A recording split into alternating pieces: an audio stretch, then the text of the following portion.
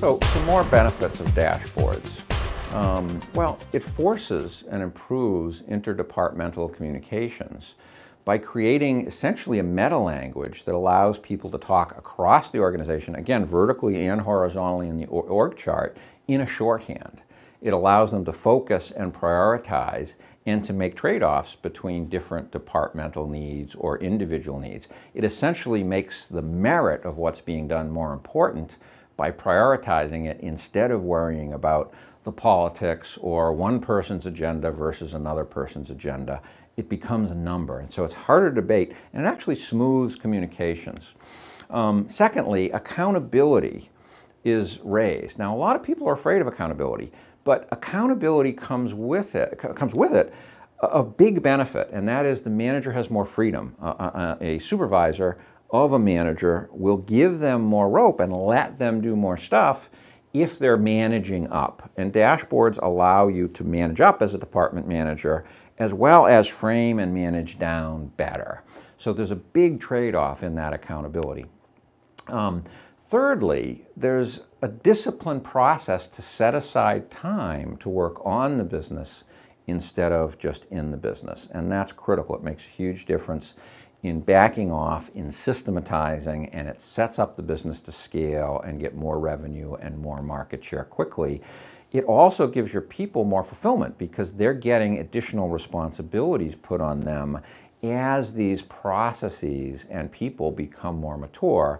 Again, they're moving from micromanagement to management by objective to management by exception, which is the dashboard tool to enable it, that allows the senior people to back off more and give managers more leeway. So good dashboards connect the strategy level with the execution level and create a feedback so that you're checking that monthly and quarterly that you're on strategy. Fourthly, it focuses the objectives of people. If you've ever tried to have people do 3 things at once, they'll generally fail at all of them. And so in any given month, you wouldn't want to say improve sales, improve quality, and improve costs, because none of them will probably get improved in that given month. However, if you have people focus on one KPI, one number in the dashboard for a month or a quarter, and say the goal is to get a 10% improvement in that, you will see results. You'll see mental and intellectual focus. You'll see teams pull together with a common goal, which is a very important management principle we talk about in the performance accountability and merit system. We actually get 10 times as much productivity as the market average when we use all these skunk work techniques and team and leadership techniques that were developed at Lockheed Martin back in the 60s. That really congeal teams to work very efficiently. So some more benefits. Number 6, it requires managers to know what's happening below them. Dashboards are not just a tool for managing up for your superiors, they're a tool for you managing down. Your department dashboard might have 30 numbers, but you might be only feeding 15 or 20 of them up to your superiors. So it gives you better communications and control of what's happening in your department.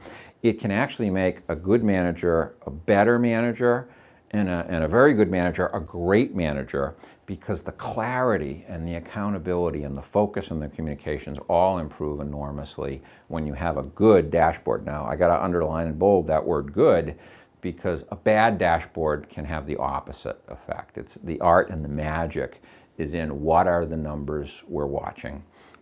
Number 7, it creates greater continuity with turnover. If you're speaking this language and you've institutionalized what's happening in the business, when you have turnover and growth, there's less stress on the system, there's less stress on your employees. Guess what? That makes your business a better place to work, and your tenure will go up, your turnover will go down, because people really love to know what's expected of them, and they love to have fulfillment. Contrary to popular belief, money isn't the #1 reason that people stay at a business and what makes them feel appreciated. It's literally being challenged and being felt appreciated that will make people feel more fulfilled and stay longer in a given business. Number 7, it enables management by exception. Again, we're moving from, for both people and processes, we're moving through the spectrum of micromanagement to management by objective to management by exception. And all the people and all the processes should be moving up that spectrum and that curve to reach maturity and refinement until all of these things are the science of numbers as they get bigger. MBE allows you, again, it's the tool of KPI, it allows you to adjust.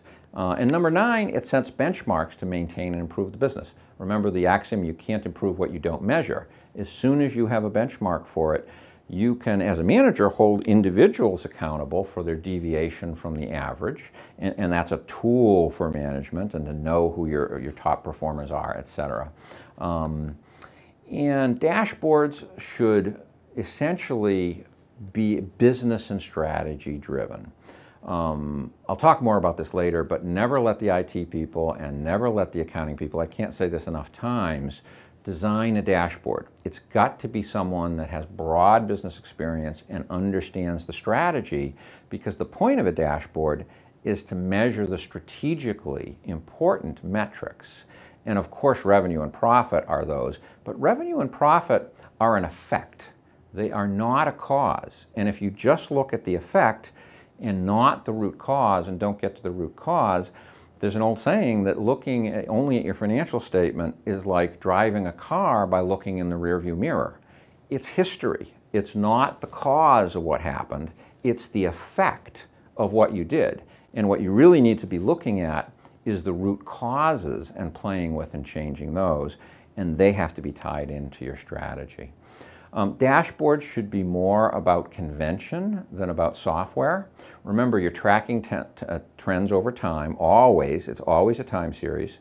Your only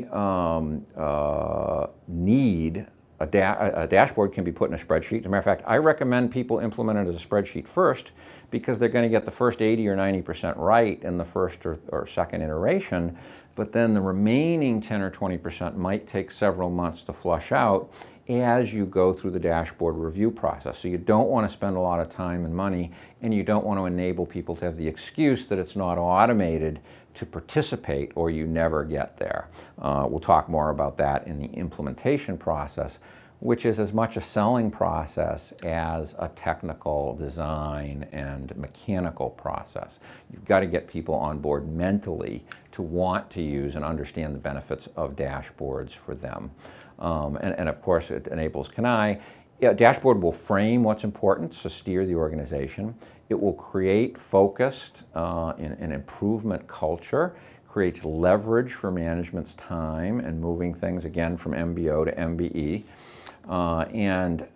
It will also predict the future because of the extrapolation. Small changes in ratios may be a leading indicator of something that's happening that's outside of your control in the marketplace. It may be something internally, but you're going to notice it right away, and you never would have noticed it if you were just looking at raw numbers instead of ratios. So again, very important to have some ratios that would be consistent benchmarks over time as fundamentals of the 4 types of dashboard numbers that we'll talk about later.